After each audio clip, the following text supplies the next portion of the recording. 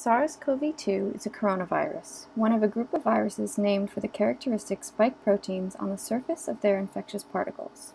These spikes can resemble a crown-like halo or solar corona surrounding the virus itself.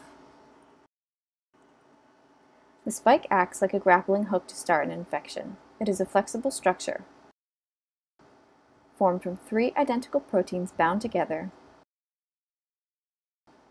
and has a dense covering of sugar molecules called glycans, which can act as a protective shield to prevent antibodies from binding.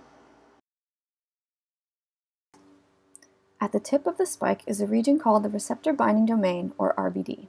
As its name suggests, the RBD binds to a receptor, a feature the virus can recognize on host cells. The primary receptor for SARS-CoV-2 is a protein called angiotensin-converting enzyme 2, or ACE2, which is found on cell surfaces. Binding to ACE2 is the first step in SARS-CoV-2 infecting a cell.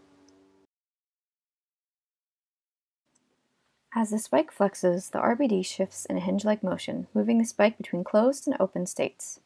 The spike must be in the open state for the RBD to bind to ACE2.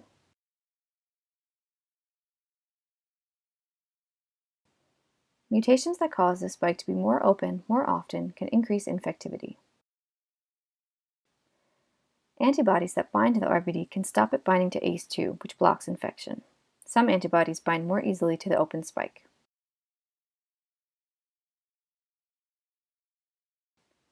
Mutations that cause the spike to spend more time in the closed state may help the virus evade our immune responses, but at the expense of limiting its infectivity.